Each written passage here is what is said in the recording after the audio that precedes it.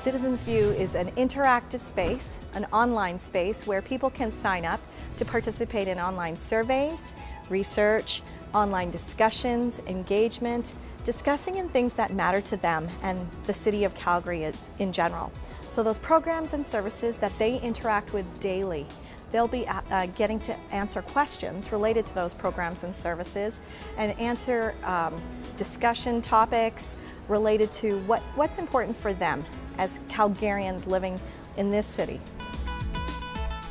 So when you initially sign up, you get a questionnaire, and that questionnaire is mostly just getting some background information about you.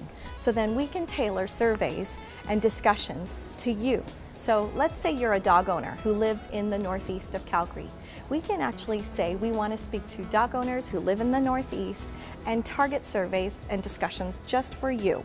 And so we try to shorten things after that point and really tighten up our questions to make sure they're relevant to you and that we get the information we need from Calgarians as a whole. We want to hear from you, and we want you to participate in this another opportunity to have your say in municipal government and to make our city even better than it is now. As we collect taxes, we have a responsibility for the public good of Calgary, and to be good stewards of that money.